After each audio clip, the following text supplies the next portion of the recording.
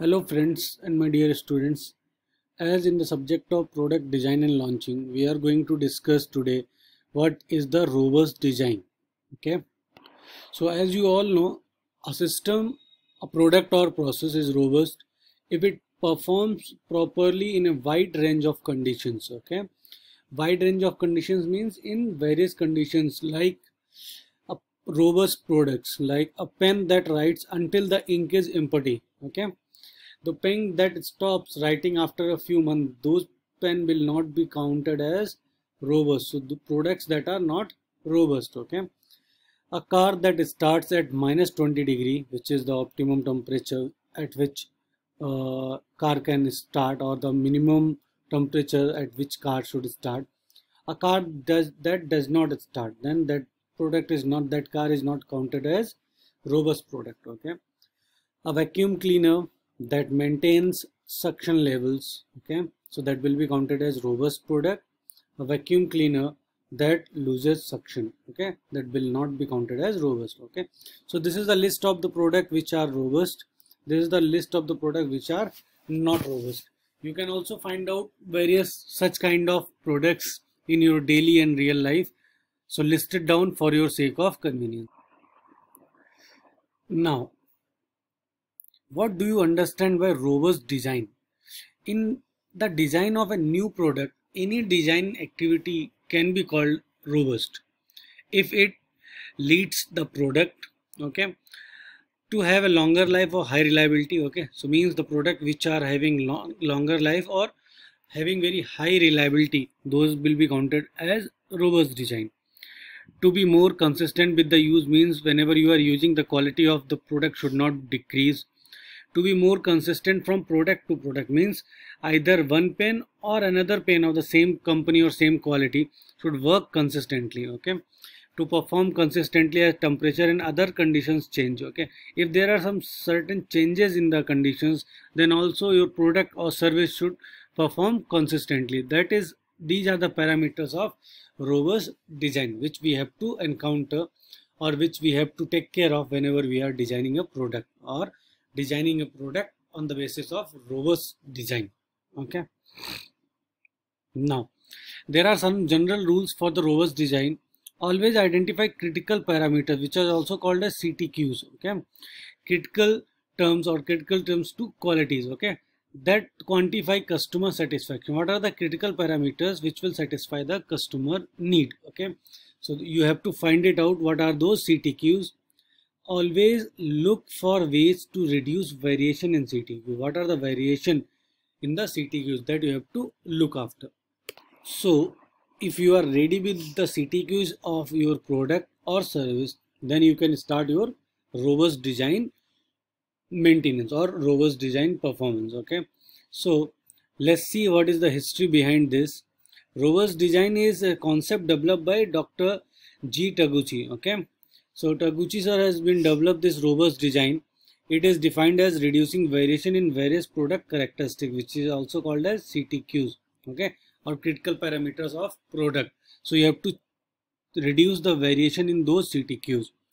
In other words, making the product or process insensitive to variation means whenever some variations are there, your product or process quality or characteristics should not change. This variation, sometimes called as noise, can come from variety of factors. Means ultimately you have to reduce the noise. Okay, so if you will reduce the noise, then your product will be more robust. Okay, let's see what kinds of noises are there. So three types of undesirable, uncontrollable factors can cause deviations, so sometimes called as noise, from the desired performance of the product or service.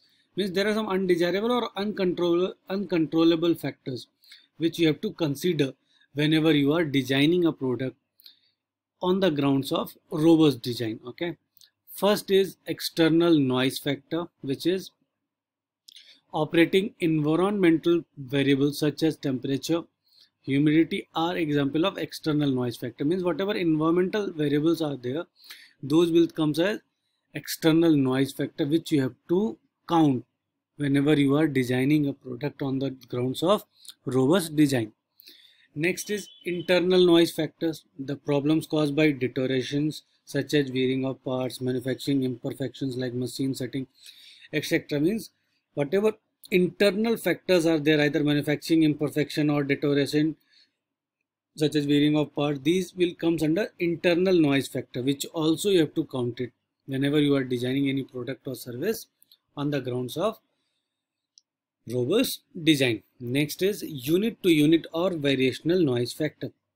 It indicates the difference between individual products which are produced to the same specification. Means suppose if you have produced a vehicle which should run at 2000 rpm, and another same vehicle you have produced which runs at 1800 rpm, then you should not say that these two products of the same family are of same robust design. The design is not called as robust. Means whenever you are manufacturing n number of same item, those all should work on the same efficiency or same quality or same specification, then they should work on the same customer satisfaction. Okay, so that is called as unit to unit variation, which you should also take care of whenever you are designing on the grounds of robust design. Okay, so Taguchi suggested a robust design method, which is a systematic method for identifying process parameters, or called as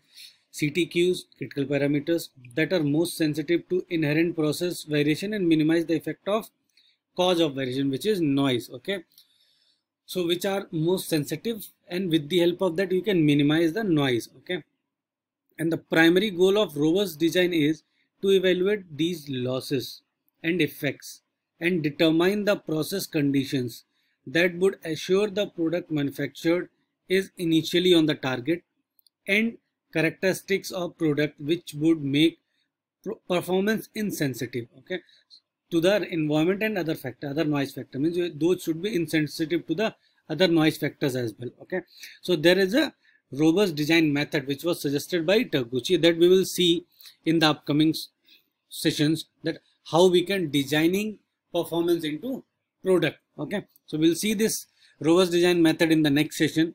So till then, thank you so much for patience hearing, and stay tuned with Engineering College Banswara YouTube channel for more such content in different engineering domains: mechanical, electrical, civil, and computer science and engineering.